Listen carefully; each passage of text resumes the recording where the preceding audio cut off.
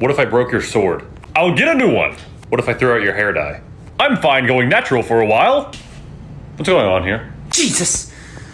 Forget you're a ninja. I'm trying to make Rengoku mad. Why? Iguro bet me 20 bucks I couldn't do it. What if I spit in your face? I always carry moist towelettes on me. You'd have better luck convincing Tanjiro to litter. This is impossible. What if I cut off your arm? I have another one.